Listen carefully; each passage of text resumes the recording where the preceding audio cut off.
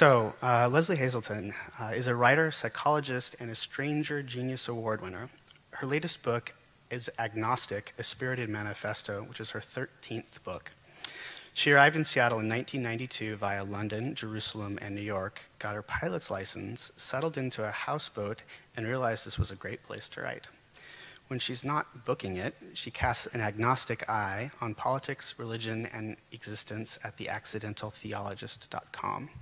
She's joining us today straight from the TED Summit stage in Banff. I think she may have just gotten off the plane fairly recently, so we're really appreciative of her taking the time and putting in the effort to come and talk to us today. Please join me in welcoming Lesley Hazleton to our stage.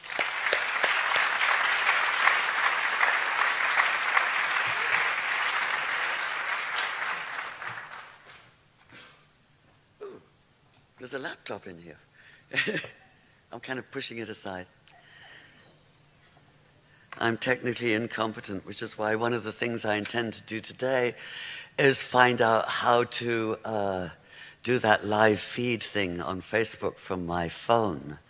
Because my hero of today is Diamond Reynolds. Diamond Reynolds is the woman who, as her boyfriend was dying beside her with 4 police bullets in him, did that live Facebook feed, which you can find online. If you go to media, you'll generally find it's just quote-unquote highlights. I urge you to find it online. By the way, it's on my Facebook page and it's also on my Twitter feed, because that full 10 minutes is devastating. And I should point out here that the 2 words she uses most often are please and sir. Yeah, so we could do with a little love, couldn't we? In fact, we could do with some soul. So that's what I'm going to be talking about, is soul. It's a weird segue, isn't it? From police shooting and then 5 dead cops today in Dallas. It's just, Okay, soul. Oh, I can't move around. Yeah, gotcha. Is that working now? Okay. Well, I'm not sure exactly how old I was when I first heard about soul, but since I was in a convent school, I'm assuming it was kind of early. I'd call it soul talk, but even then, as a kid, I kind of realized there was something peculiarly soulless about it. None of the nuns, but they did pray a lot for lost ones.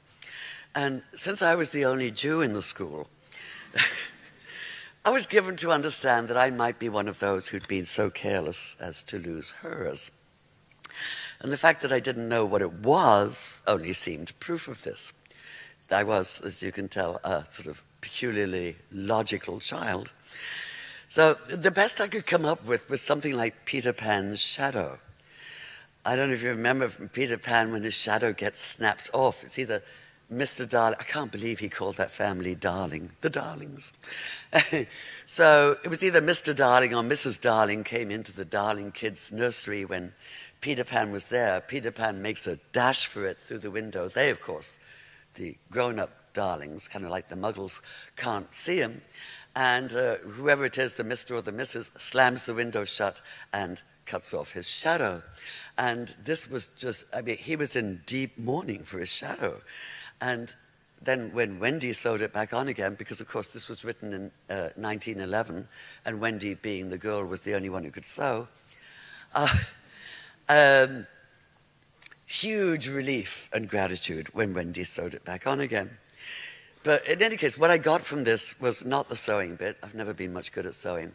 But I did get that to lose your shadow was a really terrible thing. Right? And so for a while, I kept looking behind me to make sure mine was still there. You know, so, and has anyone here read Jung, Carl Gustav Jung, the psychoanalyst?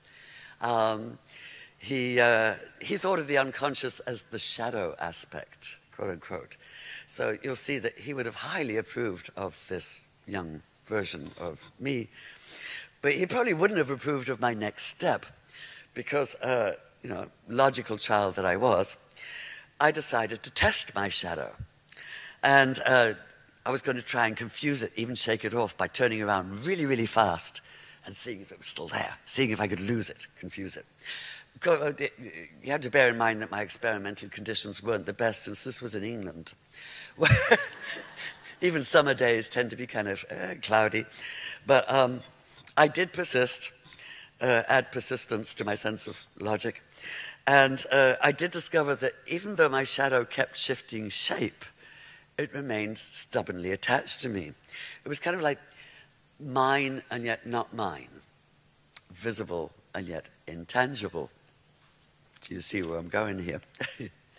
So a few years later, a couple of years later, when I began reading ghost and vampire stories and scaring the shit out of myself, I found it oddly satisfying to realize that ghosts were once called shades and that vampires were said to cast no shadows, which I took to mean that at least I wasn't a vampire.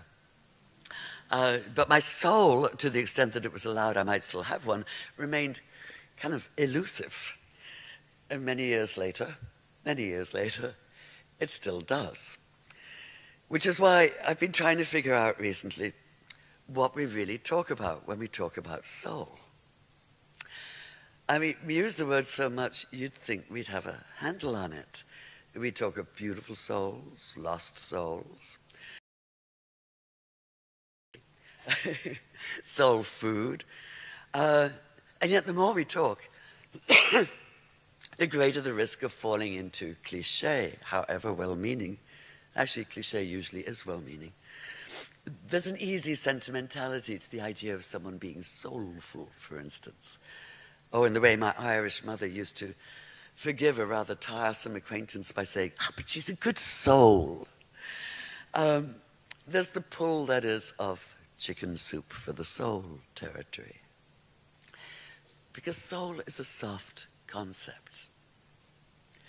Be hard-headed about soul? Might as well try being hard-headed about puppies. Not that this has stopped lots of people from trying, nonetheless. Descartes, for instance, he of I think, therefore I am, thought that soul was a physical entity embedded in the pineal gland, which happens to be conveniently located right here in the center of the brain. And a certain Massachusetts country doctor once claimed to have actually weighed the soul as it left the body at death. 3/4 of an ounce, he said. But since that didn't exactly roll off the tongue, popular legend went instead for the metric equivalent, 21 grams, which some of you might remember from a few years back as the title of a soul-searching movie, sorry, couldn't resist, by Alejandro González Iñárritu. But in fact, whole bodies used to be thought of as souls.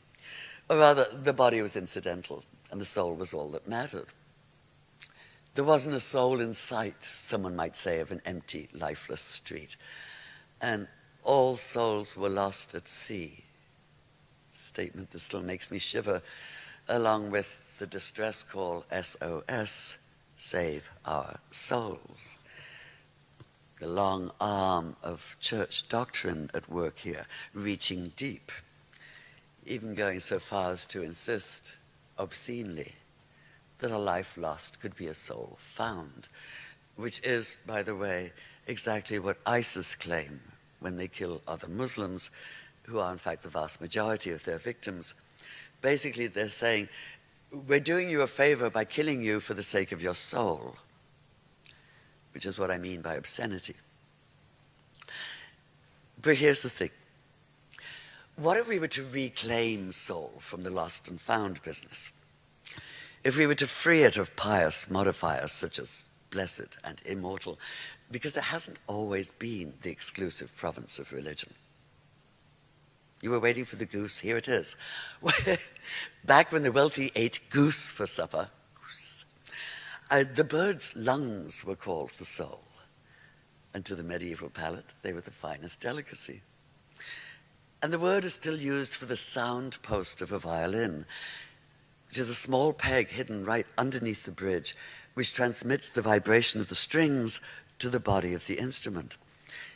the soul is what allows the violin to resonate, to reach out into the world. What then if we were to reach out too? If we were to let go of that "the," that very definite article, and quit thinking in terms of the soul as though it were a thing, some interior component like a soundpost.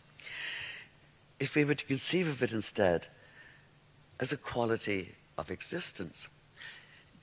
Soul, that is, not as a part of you, not as a possession, not as a part of you that lives on after death, or that could be lost or sold or weighed, whether in church or in the lab.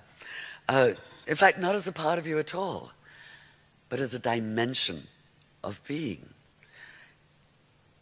I think of this as an agnostic approach to soul. In fact, it's where I ended up with this book, my last book, Agnostic. Agnostic. A Spirited Manifesto review is in, I think, this coming Sunday's New York Times Book Review, and it's a lovely one. It calls it mischievous, which I love that. I take that a huge compliment. I think of this as an agnostic approach to soul, an existentialist one, if you like, a way to open out the idea and give it room to breathe. Yes, indeed. Thank you, Asa. Now, that in itself sounds like it might be a good idea, right? But I've been told I shouldn't make comments like this last one. In fact, I was told it just last week in rehearsal at the TED Summit conference in Banff, where during rehearsal, and if you didn't yet realize it, those talks are rehearsed up the wazoo, right? The speaking coach, I'd never actually encountered a speaking coach before. I didn't quite see the purpose of it since this was 24 hours before I went on stage. She suggested that I was using too much meta-commentary. I love that word, meta-commentary. Commenting on what I just said, that is. Questioning what I just said. Poking fun at myself. But as you might gather, I enjoy meta-commentary. And hell, I was talking about soul, which seems to me to demand a degree of awareness. I guess you might call it meta-awareness. Meta-awareness? Wariness? Something like that. So as you don't get sucked down into that huge pot of chicken soup. Really what I had was a kind of anti-TED talk, because I was kind of questioning on stage instead of claiming expertise and answers. And of course, in the event, I went ahead and committed the worst meta-commentary of all by laughing out loud at something I planned to say straight-faced. I'll tell you in a while what that line was. And of course, you're never meant to laugh at your own jokes on stage. Actually, anywhere. But in fact, I'm hoping they leave that laughter in when the talk goes online, which probably is in September, though I kind of suspect they'll edit it out because it wasn't scripted. But the fact is that I need to keep challenging what I've just said, because not only do I not have answers, I don't really want them. Because that's how I think. I think in questions, following them, seeing where they lead, enjoying the journey, right? No sense of urgency, no need to reach a goal, a destination.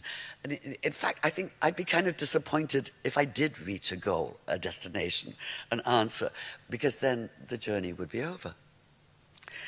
So when I talk about soul, it's an exploration, an investigation. And that really, I confess now, okay, I should be aware. I once wrote a book called Confessions of a Fast Woman. And I'm sorry to disappoint you, but it was about cars. But I remember then somebody warning me, be wary of what you confess to in public, which of course, since I was warned, I totally ignore. So I have a confession to make right now, which is that one reason why I'm here is that I'm asking for your help, because I'm wondering if there's a book to be written here. And I really don't know. I'm thinking a short book called something like Soul, an Investigation, Soul, a Reclamation, Soul. If you have better ideas, which I'm sure you do because I'm lousy at titles, please, I'm leaving plenty of room at the end for, discussion. So I'd love your feedback, your suggestions, your ideas, your reactions, including, if such be your reaction, Lesley, just forget about it, right? Because I'm perfectly aware that, I don't know. And I'd love to know what you think, if this is worth pursuing, if there's a here, or if I'm just indulging in quasi-philosophical fantasy and should leave what I have sort of in a drawer in, one of those files ominously, at least for me, ominously titled miscellaneous, which means I never open them again. And if I shouldn't move on to something more tangible. Right. So that was, one long meta comment. Yeah, meta comments. Thank you. So let's get back to soul and the idea of opening out the idea and giving it room to breathe. Yes, breathe. That's the word he reacts to. Breathe. Didn't work that time. Okay, but then the question is, how? There's a problem or two here. Address the sense of soul directly, and it slips through your fingers like sand. Ask what's meant by saying that someone's got soul, and what comes to mind, or at least what comes to my mind, is that old advertising slogan. You know which one I'm thinking of? Got milk? Soul is something you can get, something that's good to have. Of course, you could always fall back on a whole checklist of attributes such as generosity, genuineness, empathy, compassion, authenticity. These do all sound kind of solemn, almost reverent. Not that they're not vital, they are. And yet vitality is exactly what they seem to lack when listed this way. It's as though they're weighed down by earnestness, grounded by gravity, which might be why a sense of humor is absent from that list.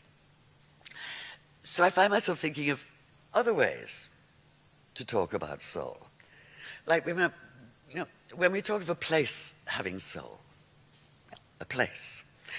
Like in one of those articles that's, intended to be provocative with a headline like, "Has Seattle lost its soul?" It's a rhetorical question, of course, because it's based on the elitist assumption that if you have to ask, the answer is yes. In fact, it's what journalists used to call a thumbsucker, an old standby to fill column inches, otherwise known as a yawner, because it makes you yawn. But it does address something important. That is, it could address something important. It really does. And that's the feel of a place. That ordinary mix of qualities that defy easy categorization, like in PowerPoint packs and so on. Yet they're what make a place feel unique, make it feel like home. And this can't be measured by the usual quality of life factors, those quality of life things they have, ranking cities, etc. Where Seattle always ranks high, by the way, such as transportation, services, convenience. This speaks to something beyond measurement, way beyond measurement, in a different world, as it were.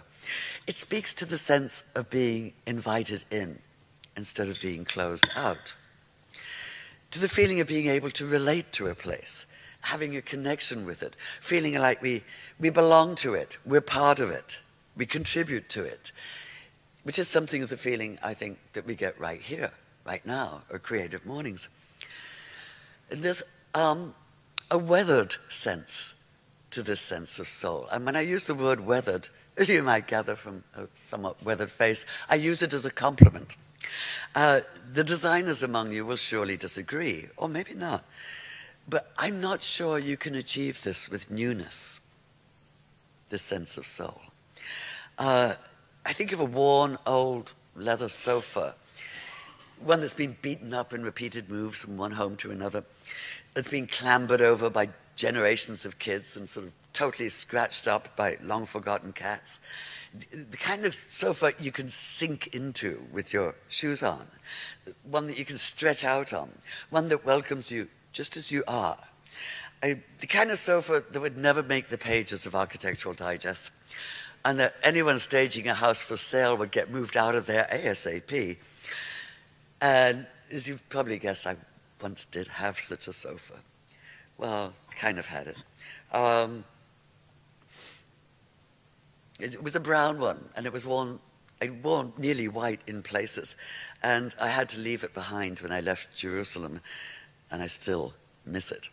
The one I have now I bought in, 30 years ago. It's a dark green one, and I bought it in New York, and it's still got another 30 years to go before it reaches full weatheredness, but it's on its way. So this is what I love. That was a meta comment on sofas. Never mind. This is what I love about soul. The usual measures of value and status and achievement do not apply. Soul is democratic. Someone with little or no schooling may have soul, while another with multiple advanced degrees may seem kind of lacking in it. A woman who's never set foot beyond her mountain village may have soul, as may a quadriplegic unable to set foot anywhere at all, while the most well-traveled, physically daring adventurer may seem kind of in need of some. So I think most of us are perhaps best acquainted with this sense of soul in terms of music. You know where I'm going here, right? Soul music.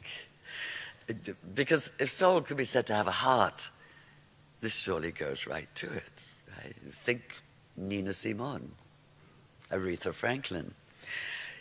Music that voices deep pain, yet somehow transforms that pain into beauty by kind of alchemy.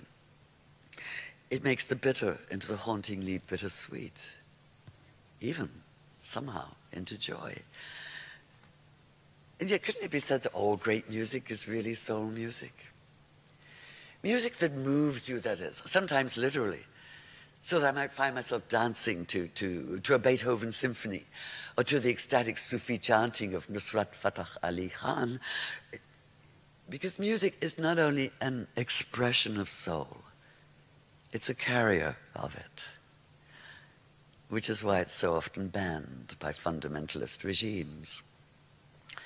Soul does not sit well with dogma. That's why it would be tempting to say here that fundamentalists are soulless. Make that very tempting. Except, is that really possible? Only if you still think of the soul as a thing, a possession. I mean, I can see how a soul could conceivably be owned or lost, stolen, even sold as in a Faustian pact. But the quality of soul is not a tradable commodity. So it's not that some people have no soul, but that something in them seems to have shriveled, seems to have turned in on itself as though in retreat. They've hunkered down, built a wall around themselves, sometimes even a physical wall of steel or concrete, afraid of what's beyond, of the unknown, the other. They close the gates and post guards. They live walled off from the world, and even at the extreme, against the world. And if the gates were to be kept open, could soul be a matter of being brave enough to be vulnerable, to acknowledge the risks of being vulnerable, that is, and willingly accept them nonetheless, because risks they are. And those I think of as brave souls know this. In a way, they're the personification of soul music. However bitter their experience, they're not ruled by fear or by resentment. They reach out into the world instead of being guarded against it. They're open to it. Could we think then in terms of being open-souled and closed-souled? Sounds promising. Open and closed-souled. And yet, there's still something missing, isn't there? There's some spark, some sense of energy, of life, of love of life. I knew love was going to get here. I mean, it really is about love of life. But since I'm what you might call a stubborn soul, let me try one last time for now. Because, you know, those medieval diners, remember them? The ones eating goose for supper? They may have been onto something when they called the lungs of the goose the soul. The lungs, the breath of life. And if the connection isn't quite there in English, that's the line I couldn't deliver at Banff. I mean, for a writer, oh no, it isn't. The connection isn't quite there. Yes, sorry. Got it all wrong. If the connection isn't quite there in English, it could be that English just isn't a very soulful language. That's when I burst out laughing, because I mean, for a writer to say that the language he writes in is not a very soulful language is just too wonderfully, completely absurd, and yet, I suspect, true. In any case, if the connection isn't quite there in English, it does exist in many other languages, like in Arabic and Hebrew, which use related words such as nafs and nephesh, which can mean either breath or soul or spirit, or all three.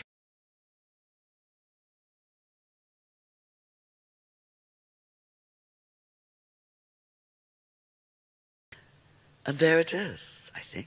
There's what's been missing. Spirit, that sense of vitality. Isn't that what we need when we talk about soul? We need to make it spirited again. Give it some guts again. Give it lungs again. Because if we want to live life with soul, and I'm pretty sure most of us do, we need to breathe life back into it. Thank you.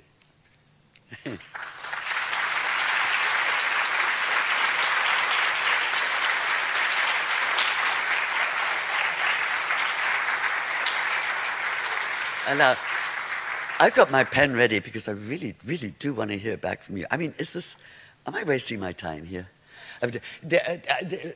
Soul comes up at the very end of this book, and and very often one book begins with the end of another without my even realizing it. But I really don't know, is there a there? Especially when I'm talking about something where there is no there, or may not be any there. So I'd love to hear what you think. Yeah. When you talk about soul, how do you see that related to the concept of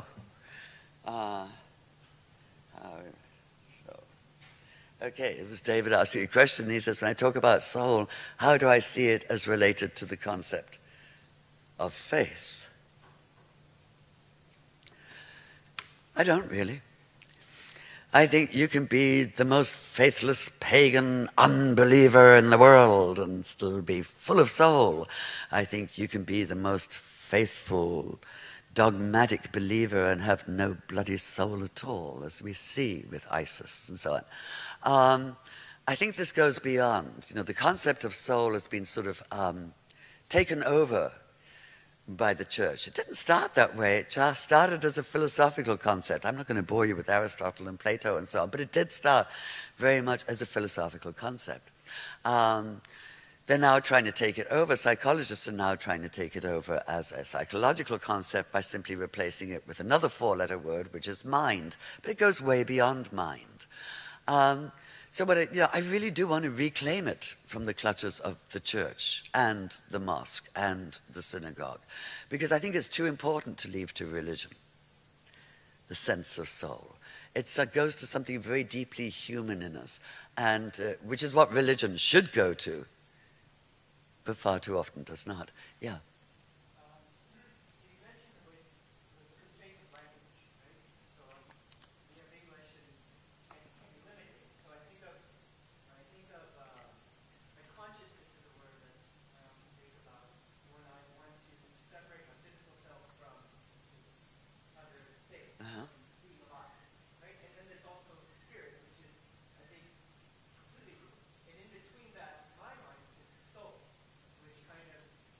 Oh, super.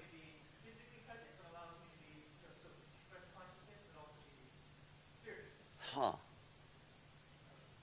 Oh, that's fascinating. I know, it's terrible, isn't it? Except for little hints here and there. Yeah, consciousness. There's a lot been written about consciousness. And that consciousness is magnificent. I'm not talking about the kind of consciousness that, reaction to pain and so on and so on. I'm talking about, sorry to use the phrase again, but meta-consciousness, the awareness of being conscious. I mean, you can look at the whole of philosophy, the whole history of philosophy, as the history of men, and, you know, until recently they have been, mainly men, just sitting there in absolute astonishment at the very fact that they can think, and trying to figure out, how did this happen, right? And the wonderful thing is that there are no answers for all the advances in neuroscience and so on. We have still not the faintest idea of any kind of causal or cause and effect connection, physical connection between how the brain works, between neuroscience and this amazing fact that we're aware of who we are, right? Or most of us, at least, are aware of who we are. It's magnificent, and it's just it's totally an enigma, and I think a totally fascinating one. So when I do use the word consciousness, but I sort of, in the sense of that meta-consciousness, which I think is so fascinating, the awareness of being aware, the consciousness of being conscious, and then with all that, the reflection on, okay, what does this mean? What is my responsibility as a human being, right, to the world, near and far, in the world? And I think the greater that sense of meta-awareness, the more spirit there is. Without it being, I don't mean the sort of like the superego, you know, where you're just constantly sort of criticizing and so on. But that sense of yourself as an active agent in the world, as reaching out to it, as wanting more of the world instead of being like this against it and so on. I'm getting at something here. I'm still not quite sure what I'm getting at, which is why I don't even know if I should pursue this any further, you know, because I'm floundering. I'm floundering for words, and yet I kind of sense at the same time that it's really important somehow that I find them. But thanks for engaging on that level, on all three of those levels. Yeah.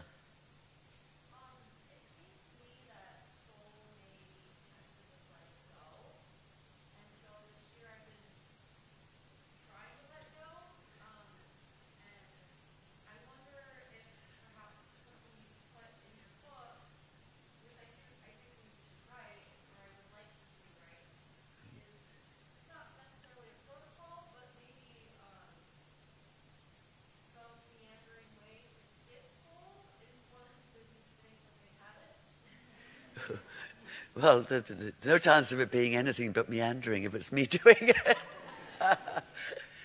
But say that again, the last bit, some sense of what? How to get it. Of opening up, yeah. Of relaxing into it, I don't know. It's almost like how to get rhythm, isn't it?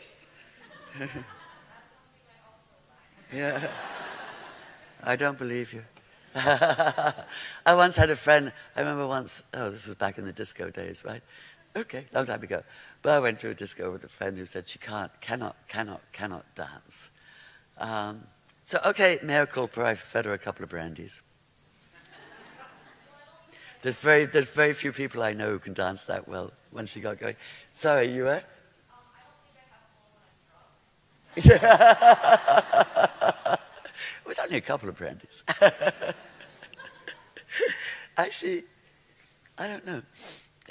Not drunk, is that sort of, you know, that when you're in the middle there, and you're just kind of like, you know, a little bit high. Just the right amount of high, you know. Okay, there was one, sorry, she was first, I think. Welcome to you. Yeah.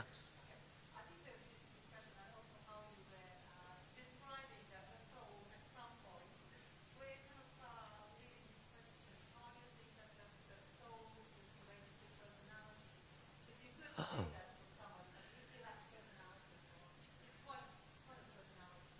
Huh.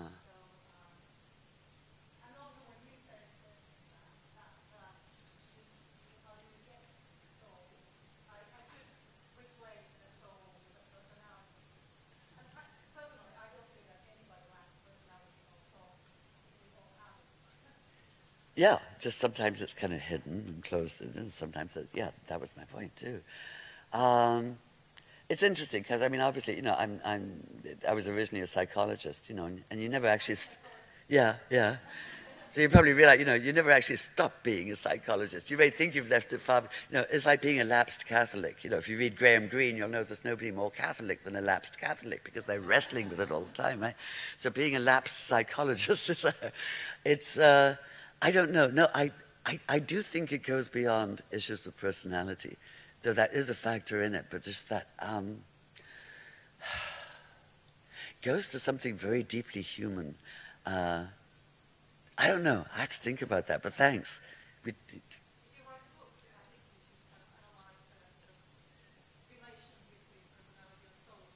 It's a good idea. It's a good idea. Huh. But should I write it? Am I just, am I on a fool's errand here?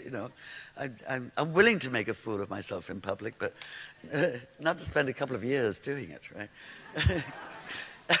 Yeah, there's somebody here.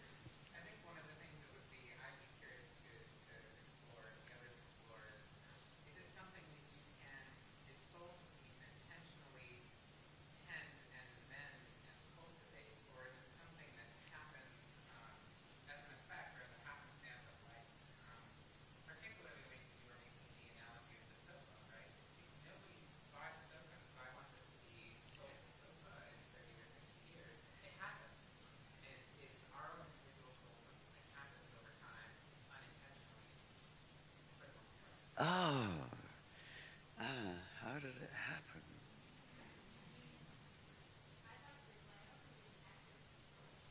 What was that?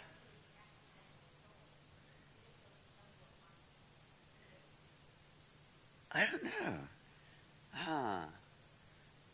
Huh. I'm sorry, it takes me time to write. I don't do shorthand. Mm.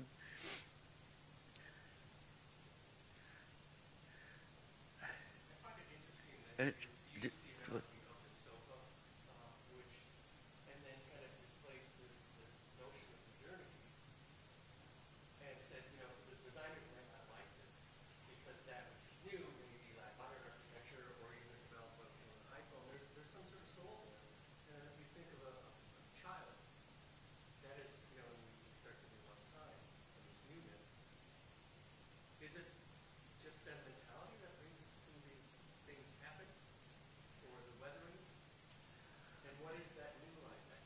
It's a sense of, yeah. The word that comes to mind right now is comfort, as in being comfortable. I mean, I think, for instance, of the courthouse of Chop House Row, right, which is that mix of old and new. And I know it's a fake mix, and I know and so on and so on, but it works. Right? There's enough old there to make me feel comfortable, to make me feel like I actually am walking through an alley and so on. It's and there's something appealing about it. Without those elements of old, it would just be kind of cold and unwelcoming. So there's a warmth and cold thing going on here. Is there such a thing as an accidental soul? I love that, since I blog as the accidental theologist. I love the idea of the accidental soul. Can we deliberately make soul? Can we deliberately create soul? I think, there's a whole branch there is a branch of soul psychology, isn't there? James Hillman and so on, who would say yes, but it's not actually so much creating soul as liberating it, which is, of course, the aim of most good psychotherapy, is to liberate from whatever's hanging you up, from whatever's holding you back, and so on. So can it be created? I mean, can it be made? I would say no. That is something inside us that just, do we have the guts to go with it? Do we have it is a matter of being vulnerable too, of being open. And, it's not like, occasionally, who are the people you think of as brave souls? They're ones, they take enormous risks, and yet they seem sort of like, almost, not that they're unaware that they're taking those risks, but there's a kind of acceptance of the risk, and there's a calmness goes with that, which I hugely admire, because one of the many things I lack is calmness. But it's, I don't know. something that needs exploring more. There's something going on here between the three of you that's fascinating. Yeah, yeah. Oh, okay. Lady in yellow there, she's sorry. Sorry, what was that?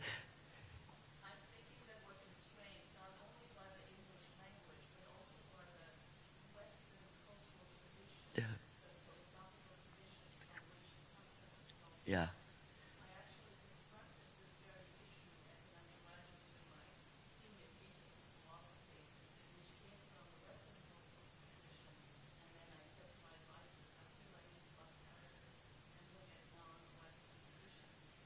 Yeah.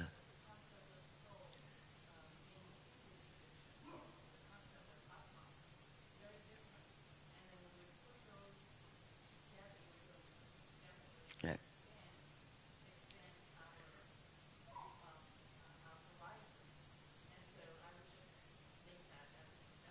Yeah, most definitely, and you're right.